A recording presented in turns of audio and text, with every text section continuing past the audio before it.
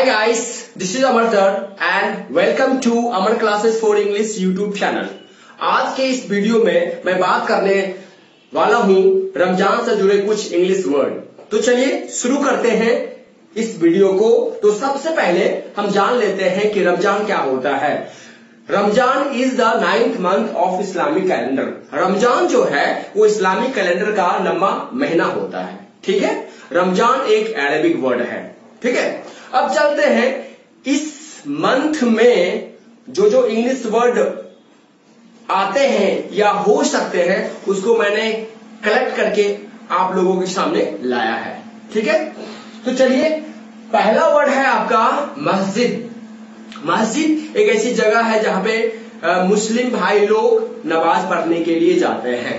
तो इसका इंग्लिश होता है मॉस्क, MOSQUE। ठीक है, नेक्स्ट वर्ड हो गया आपका सूर्योदय। सूर्योदय का मतलब, सूर्योदय का इंग्लिश मीनिंग होता है डाउन।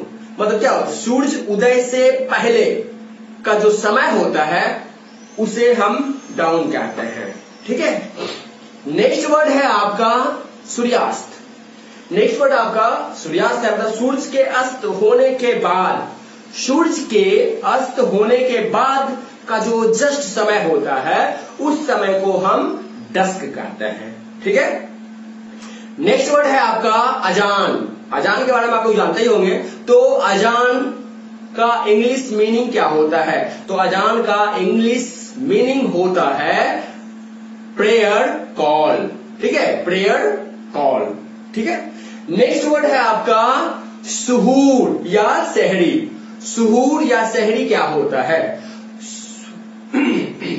सूर्योदय के समय, सूरज उगने से पहले जो मुस्लिम भाई लोग रोजा के दौरान जो नाश्ता करते हैं उसे हम सहरी या सुहूर कहते हैं और उसका इंग्लिश होता है प्री डाउन मिल। उसका इंग्लिश क्या होता है? प्री डाउन मिल। नेक्स्ट वर्ड है आपका इफ्तार। नेक्स्ट वर्ड है आपका इफ्तार और इसका मतलब होता है कि सूरज अस्त होने के बाद जो मुस्लिम भाई लोग जो नाश्ता करते हैं रोजा के दौरान उसे इफ्तार कहते हैं, इफ्तार कहते हैं और इसका इंग्लिश होता है प्री डस्क मिल। इसका इंग्लिश क्या होता है? प्री डस्क मिल। नेक्स्ट वर्ड है आपका रोजा। रोजा का इंग्लिश होता है फास्टिंग या रोजा करना, ये रोजा रखना का इंग्लिश होता है ऑब्जर्व फास्टिंग। ठीक है, नेक्स्ट वर्ड है आपका नमाज पढ़ना। नमाज पढ़ना का इंग्लिश मीनिंग होता है ऑफर नमाज। नमाज पढ़ना का इंग्लिश मीनिंग होता है ऑफर नमाज। ठीक है, नेक्स्ट में होते हैं रुक्कू। रुक्कू का मतलब होता है कि सिर को झुकाकर अल्लाह के सामने, ईश्वर के सामने जो इबादत करते हैं, जो पूजा करते हैं, ठीक है ना, जो दुआ करते हैं उसे हम रुकू कहते हैं और इसका इंग्लिश होता है बो डाउन। इसका इंग्लिश होता है बो डाउन। ठीक है, नेक्स्ट वर्ड है आपका सजदा। सजदा का मतलब होता है कि अपने सिर को झुकाकर ईश्वर के सामने दुआ करने को हम सजदा कहते हैं और इसका इंग्लिश होता है प्रोस्ट्रेशन। इसका इंग्लिश होता है प्रोस्ट्रेशन। ठीक है, नेक्स्ट वर्ड है आपका दुआ। इसका दुआ जिसको हम लोग आशीर्वाद बोलते हैं। ठीक है, तो दुआ का इंग्लिश होता है आपका सप्लीकेशन। दुआ का इंग्लिश क्या होता है? सप्लीकेशन होता है। ठीक है, नेक्स्ट वर्ड है आपका सुराह। नेक्स्ट वर्ड आपका सुराह है।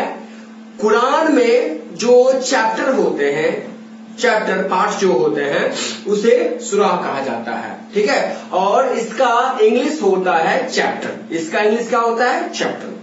नेक्स्ट वर्ड है आपका आयत।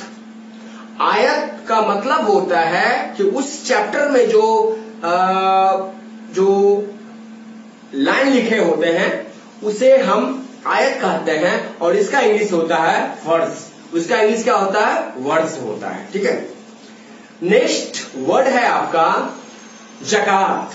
जकात का मतलब होता है दान, जिसे हम इंग्लिश में चैरिटी कहते हैं। ठीक है, जकात का मतलब होता है दान और इसका इंग्लिश होता है चैरिटी। ठीक है, नेक्स्ट वर्ड है आपका सबाब। ठीक है, और इसका मतलब